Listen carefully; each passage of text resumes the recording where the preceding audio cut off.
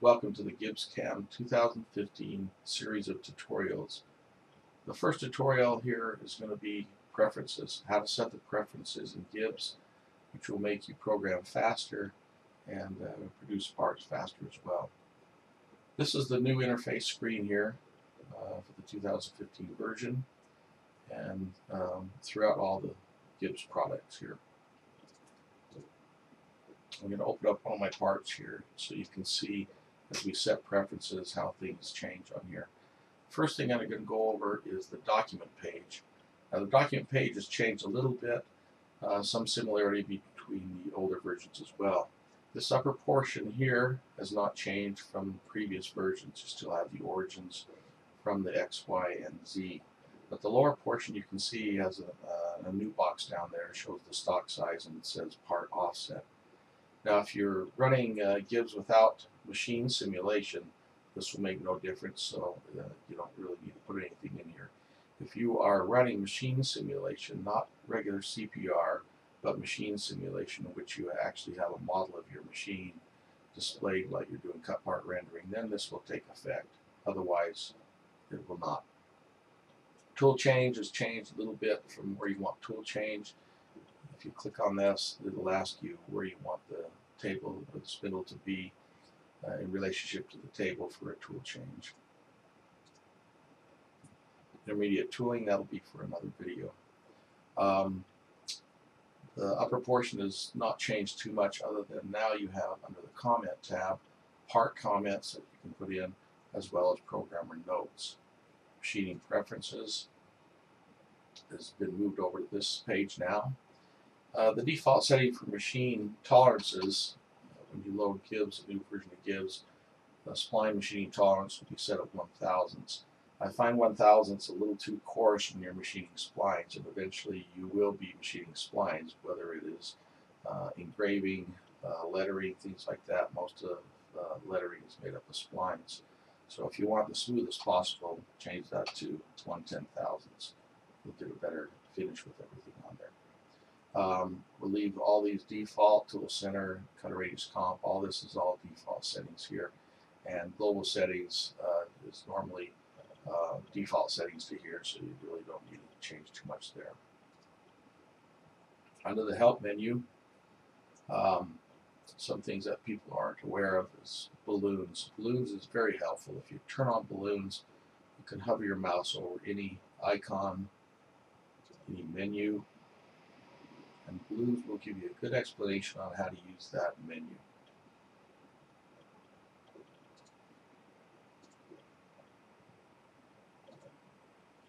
Also under help is shortcuts. If you print this out, this will help you quite a bit in learning the Gibbs shortcut menus, the control shift menus, all the hotkeys, things like that, and you just print shortcuts and print it to your favorite printer. The next one is plugins. On plugins, if you go down to posting and over to setup post editor, you have three different choices here: disable post editor, internal editor, custom editor. Most people like the custom editor because you can tell it to, when you post code, to tell it to open up your favorite program to look at the code and maybe make any edits that you would like. The default setting is Notepad, but you can change this to Predator, WordPad, Shark, Enet, DNC, or your favorite post editor here. So we'll just leave it at Notepad for right now. Then let's jump over to File and down to Preferences. Now there's 7 tabs under Preferences here. We're going to leave some of these default settings and some not. Now if you have a question on any of the settings, just go to the Help menu, turn on balloons, and bring your mouse cursor down to any of the settings, and it'll give you a good explanation on what those do. We're not going to go over every one of those. We're going to leave the default settings here. You can see the colors on mine are my colors here. That's why I named it Tim's. The default is 3D Systems colors, much like the standard Gibbs colors over the years. So if you want to use that, you can, or in some other videos we'll show you how to change the colors in the background and things like that. I'm going to turn my back to Tim's. You can see the colors change there. Now the printing geometry on toolpath and rendering screen on white, and you have black on white or screen, will depend on your printer. So you'd have to do a little experiment printing to see what you like the best there. Now the default setting when you load Gibbs is 10 thousandths on the chord height. 10 thousandths on the chord height is a little coarse for me. Let me change this part here to 10 thousandths and you'll see why. Now if I zoom up this part here, you're going to see at 10 thousandths chord height it's a little bit splined there, a little bit chunky on some of the holes. Not the best looking part. But if we change this to 1 thousandths, I'll change this to 1 thousandths. You're going to see the part's a lot smoother now. Looks a lot better. I would recommend you do not change this to 1/10 thousandths. I've seen some people do that. The part looks very nice on the screen and everything, but it takes up more file size, more space, and slows down your rendering, slows down pretty much everything, depending on your computer and how fast it is. And it does not improve any accuracy of the G-code output.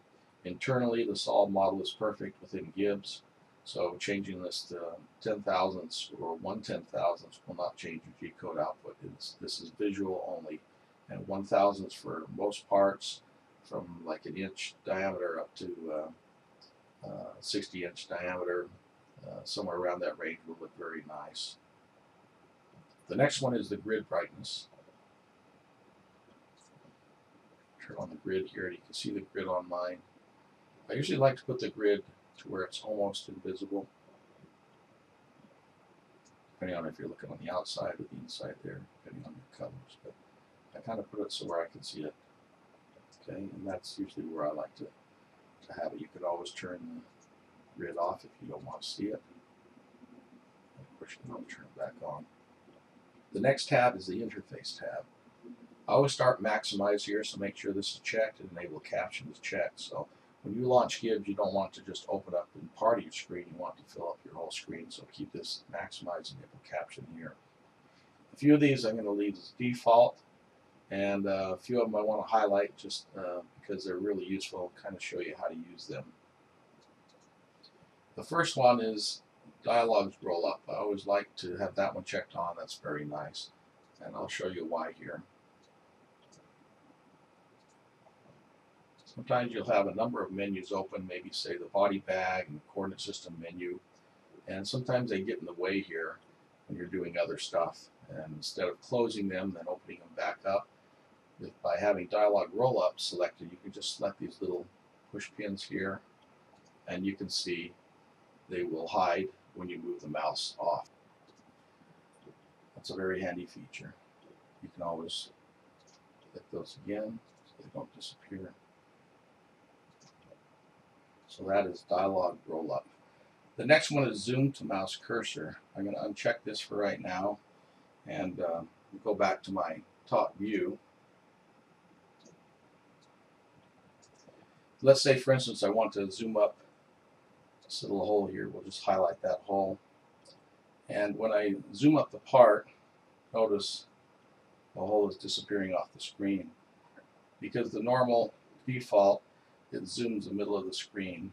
So depending on where your part is, that's where Gibbs is going to zoom without the zoom to mouse. If you put a checkbox in zoom to mouse cursor, you can see my mouse is sitting just about on that hole there. Now when you zoom, notice how it zooms up where your mouse is. I move the mouse down to here, notice it zooms up this particular area. Any area on your part where your mouse is sitting, it'll zoom to the mouse. So very nice feature. I'd suggest you always have this on. The next one I would have on is this open process dialog on offload. Let me uncheck that first. I'm going to open up my tool menu and CAM menu. You can see I already have some operations for this part. Now anytime you want to make any changes to an operation, as always, you always double click the operation and it brings back the operation, highlights the geometry, brings back the process on the left side over here. In order to make the changes, you need to open up the process, make any changes you need to make, close it, redo, and then go on from there.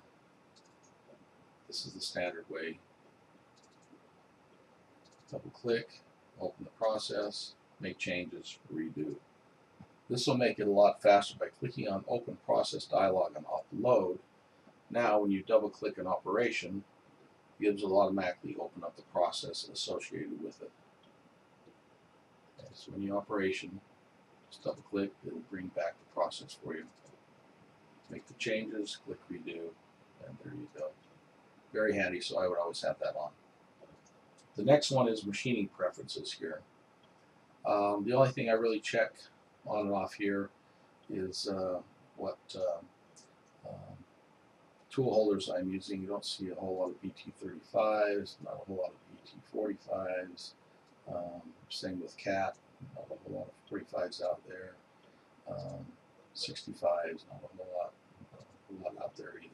So you can uncheck those as you need to, and so that'll reduce how many tool choices you have when you're creating parts. File, we're leaving this just default here, it's fine. I would suggest if you're saving files on a server, something like that, you enable the auto save, and I usually put around 5 minutes in there, and I always do as backup files, so that way you have two files, the original one and the backup one, so in case you somehow corrupt the first one, you always have a backup file. But remember, it's automatically updating the file as you have it opened. The rest of these default here, post-processor comments.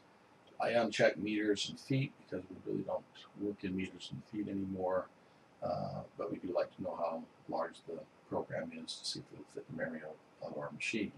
So keep this checked off. I uncheck work group comments and uncheck these four here. Mainly just a lot of extra comments that we really don't need in the when we post the code. COM setup, this is mainly for RS-232. You can set up your different machines here and the baud rates, bits, stop bits to match your CNC. Okay.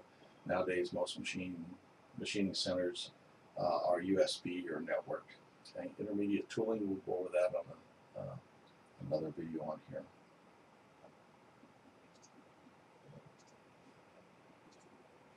A couple of last items here.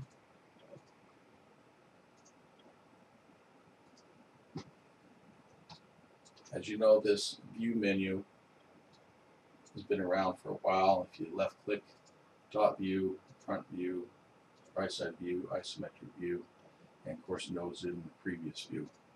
Many people don't know that you can use the right mouse button and have the opposite effect.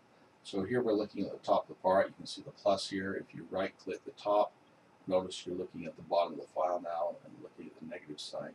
Same with this one, front view. If I right click, back view, right side view, left side view, isometric view, and right click, isometric view upside down. So a couple of nice features there as well. Gibbs also supports Spaceballs, Space Navigators, through like 3D connections, things like that, in which you can use your Space Navigator, rotate your part, zoom up or down, do anything you need to with one hand. Makes things a lot faster. Thank you for watching this first video.